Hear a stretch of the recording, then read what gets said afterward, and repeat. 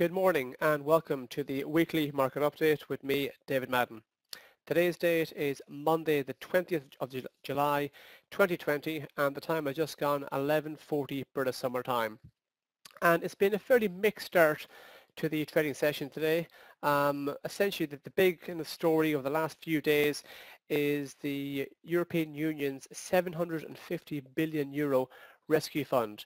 The original proposal was that 500 billion euros be doled out as grants and the remaining 250 billion euros will be issued as loans. And essentially those talks carried on over the weekend. They didn't reach an agreement. The progress is being made. And the talks are going to continue later on today. Essentially a number of countries, the Netherlands, Austria, Finland and Sweden, dubbed the Frugal Four, are essentially opposed to the idea of such a high percentage of the overall fund being issued as grants. They would prefer to see more money issued, a higher percentage of loans, and in addition to that, they also are not keen on the idea of funds being issued without any conditions attached. Over the weekend, there was talk of very different conditions being attached, whereby one government could effectively question the deployment of funds to ensure that it's been spent on its appropriate issue. Also over the weekend, the kind of goalposts have changed in terms of the monetary amount. So it's understood that the likes of the Netherlands are still really keen for only 350 billion euros to be spent on grants, whereas France have kind of lowered their threshold to they still want grants to be at least 400 billion euros. So things are heading sort of in the right direction. They haven't gotten to an achievement yet, but because things have moved in the right direction, there's some level of optimism that some sort of deal will be struck. The European Union has a long history of a lot of kind of in-house haggling and in-house fighting, but in the end, a deal is often struck. But because there's kind of a mixture of kind of optimism and also pessimism going around, a deal hasn't been achieved, that's bad. They're making progress, that's good. They have a track record of making a deal at the end, that's also good. That's why we're kind of seeing the moves we are. So, earlier today we saw the DAX briefly trade above 13,000, but for the moment, the FTSE is in the red. We're also going to see mixed markets, nothing particularly special going on currently in Germany or in France. That's kind of the major kind of story of the day. Also keep an eye out for the health situation in relation to AstraZeneca, and they're working in conjunction with the University of Oxford. They're working on a potential vaccine. There's continued to be high hopes around that. It's a very long process, but it was reported earlier on that the Lancet Medical Journal is due to report trial results from that particular drug today, so that's going to be in focus. To be honest, other than that, it's been a fairly quiet story, quiet day. Not much really going on in terms of economic indicators or even on corporate stories.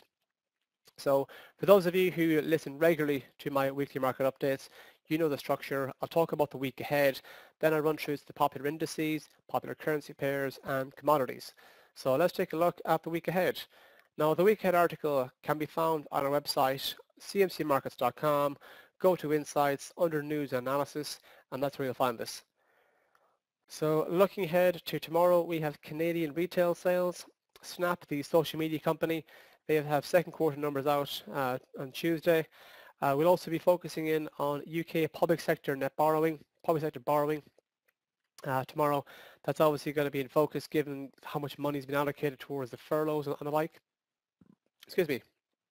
We have Q4 numbers out from Microsoft. Keep an eye out for the figures from the cloud division. That's been a big money spinner for Microsoft recently, and that area as a whole is doing very well. Just look at Alphabet, Google's parent, and Amazon. Twitter, the social media crowd, they have second quarter numbers coming out on Thursday. Unilever, they have first half figures coming out on Thursday. And then also in relation to PMIs, we have the UK, France, Germany PMI numbers coming out on Friday. And we have first half numbers coming out from Centrica on Friday. And finally, we also have UK retail sales on Friday, and as we do with Vodafone Q1 numbers. So what I'll do now is I'll run through a few of the popular indices, starting off with the FTSE 100. So the wider trend of the last few months, it's been a nice upward trend for the last few months. It a 3-month high in June. Since then it's been sort of range bound. It's still holding the kind of the wider upward trend of the last few months. But notice how this zone here, which is in around 3,000, it's in around 6,300. This area here continues to act as a kind of an area of resistance for the FTSE 100, but notice how we're nicely above this blue line here, the 50 moving average. While we hold above that metric, it's likely that we're going to see the upward trend continue. And if we do press on higher from here, we could be looking at retesting the kind of 6,300 area. And should we break beyond this area here, the late June high of 6,342, if we go beyond that, we could then be looking at targeting the high set in early June. If we do move to the downside, in around say in this zone here, in around 6,200, that's also acted as, well, north of it has acted fairly decently as support recently. So that zone could act as support again. And if you move below that, keep an eye for this blue line here, the 50 moving average. Now, to be fair, it acted nicely as support on a couple of occasions here and here. We saw a bit of consolidation in around it in the past, so that it's just because we've seen it act as we've seen consolidation in the area in the past, and because we've also seen support in the past, it's a possibility that could be of importance should we drift lower from here. But obviously there are no guarantees. To be honest, if you look at the trend for the last few months, it's in an upward trend. We really need to be breaking below the early July lows. In kind of just south of 6,000 before we actually want to consider, okay, maybe the kind of wider trend of the last few months has come to an end. I'll take a look at what's going on over in Germany. Like I said earlier on, very briefly a while ago, the market hit its level hit its highest level. It's hit trade above 13,000. So that took us back to levels last seen in February, I believe. It was February, so we're talking, multi-month high was achieved. That'll give you an indication of how kind of strong the market is. So it's in a kind of wider upward trend. If we do press on higher from here, we could be looking at heading towards 13,000. And if we go beyond 13,000, the next kind of level to keep an eye out for, well, to be honest, will be the kind of highs of late February in around kind of 13,440. Basically, the kind of the last week or so of February before sentiment really turned sour. But it is worth noting that the market has kind of been grinding higher the last few months, hasn't really kind of pushed on aggressively to the upside. So things are more bullish than bearish, but there isn't a whole lot of bullish sentiment. So even if you do drift a bit lower from here, we could find support from this zone in around 12,500. And if we go below that, support could come into play from this red line here, the 50 moving average, and that's in around 12,181. And even if you go below that, support could be found from this zone here down around 12,000. Taking a look at what's going on over in the US. Taking a look now at the Dow Jones and the likes. So last week we saw a multi-week high set in the on the Dow Jones, hit its highest level. Yeah, in about a month or just under a month. But we have been drifting ever so slightly lower, so it's still in the upward trend. Notice how we're holding nicely above the 200 moving average, this red line here. While we continue to hold above that metric, it's likely that the kind of wider upward trend of the last few months is going to remain intact. So if we do press on higher from here and we look to take out the highs of last week, we can then be looking at targeting this zone here, the highs of early June in around 27,630, thereabouts, that area there. Even if you drift below this red line here, the 200 moving average, which comes into play at 26,250, we could find some support from this area here, 26,000 itself, big psychological number. And even if you go below that, this blue line here, the 50 moving average, it acted nicely as support on a few occasions in the last few months. In mid-June, in late June and also in early to mid July. So if a metric has been important in the past, it makes it more likely it'll be of importance in the future, but obviously there are no guarantees. And that comes into play at 26,662. Taking a look at what's going on with the S&P 500. So we can see here in the S&P 500, if you draw a trend line between the lows of late March and the lows of mid-June, you get this trend line along here. And even though to be fair, that the trend line, the market has been trading below it, I still think it's interesting because the market seems to be kind of gravitating in around it. We've obviously broken comfortably below it here. When the market tried to push higher again, it traded above it on a few occasions, but it couldn't quite get there. So it's interesting that we're below the trend line, but at the same time, the market is still moving higher. And it's almost like even if you do move higher, this trend line could continue to act as a barrier to further gains. Should we see the market press on higher here, we could be looking at taking out that trend line. And if we do take out that trend line, it's possible that old resistance could become new support. So the wider trend is still to the upside. It just seems to me that the positive trend is advancing at a slower rate. So keep an eye on that. If you do look to drift a bit lower from here, because we're currently expecting the S&P 500 in the cash market to open at 3,215. If you drift lower from here, this area in at 3,200 itself could act as support.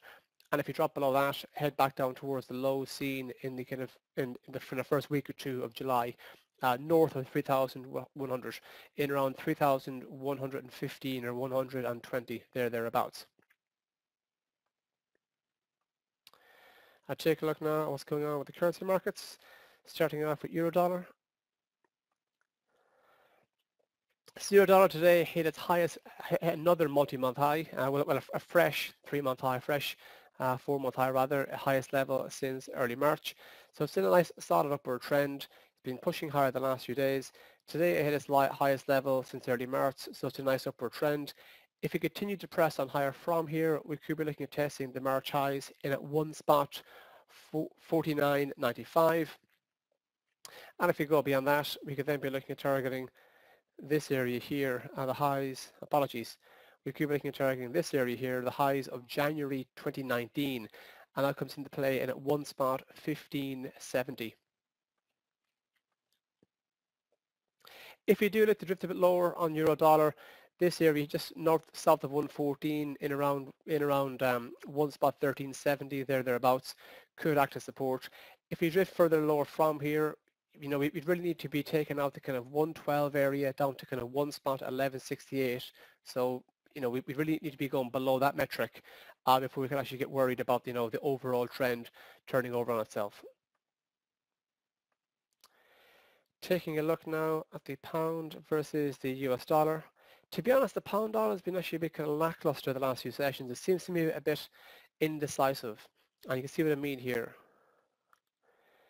So it's kind of almost like caught between this kind of range between above the 50 moving average, this blue line here, but it hasn't really retested the 200 moving average, the red line. So it's been kind of range bound recently.